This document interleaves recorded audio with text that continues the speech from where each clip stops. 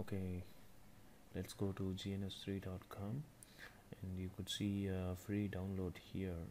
So just click it and you select the Windows to download, and you have various options like Mac and Linux as well.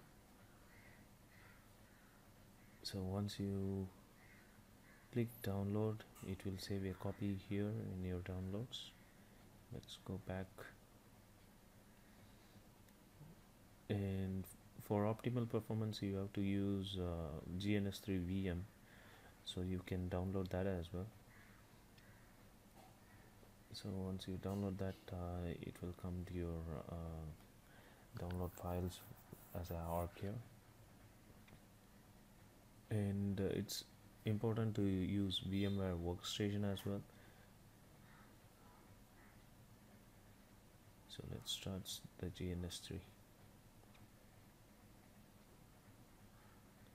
So it's connecting to 127.0.0.1, which is my local server, and you can see the green indication for the local server, which is my desktop. And here I already imported the GNS3 VM IOU, and you can do the same as well. So in earlier version of GNS3, the server won't automatically start, but in 2.1.16 this has been fixed as a bug fix. And see, the GNS3 VM is starting. Let's name the project as test2.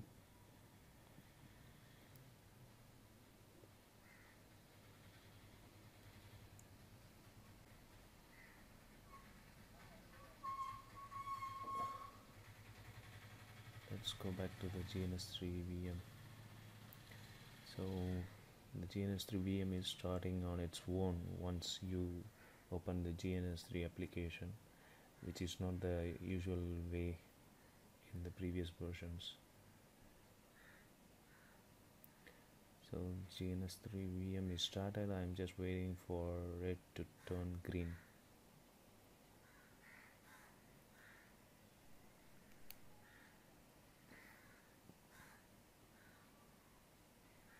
Okay, it's green now.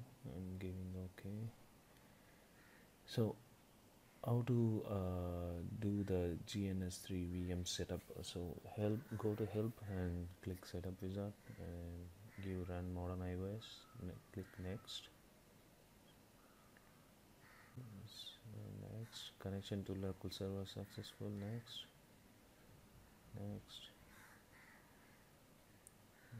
Okay. Here, if the GNS3 VM already installed, it will list here, or else you can hit refresh. If nothing list here, then you don't have a VM and you don't have the GNS3 VM called in that VM. So add an iOS router. Select run the iOS on the GNS3 VM.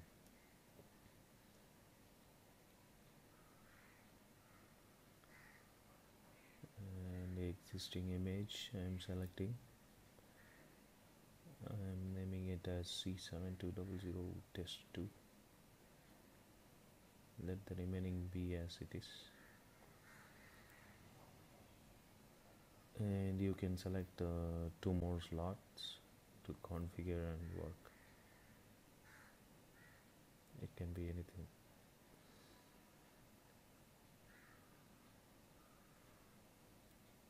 Click next.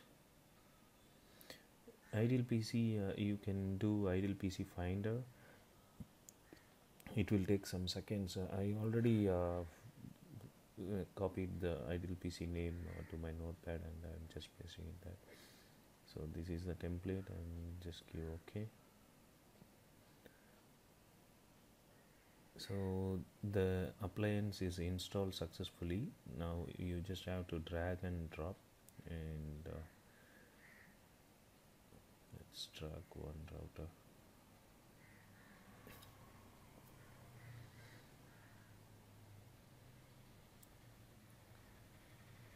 Okay, it just came, and you can rename the router as anything. I'm just doing test 2 and it's in red, so let's play the project.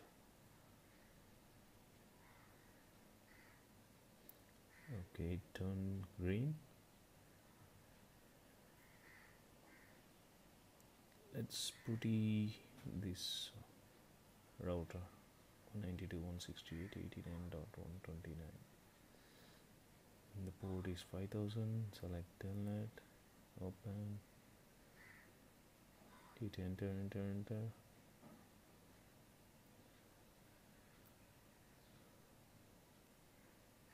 It's taking some time.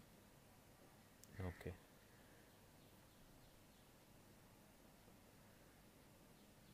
so we were able to log in to the router. Let's close this and let's see.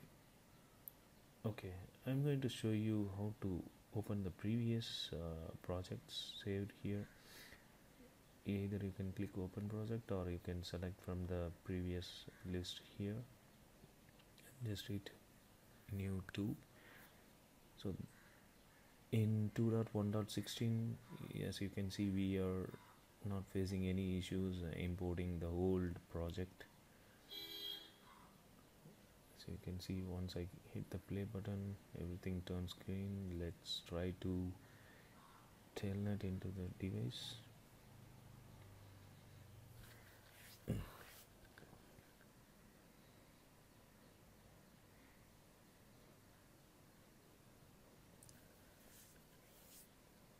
Let's see if the host name shows as Chennai.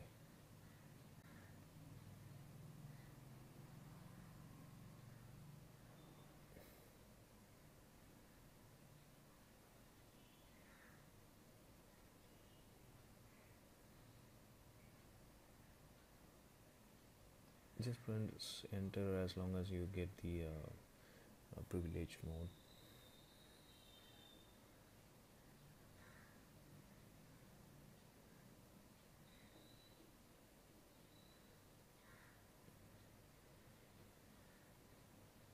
Okay, it shows Chennai. Okay, let's exit.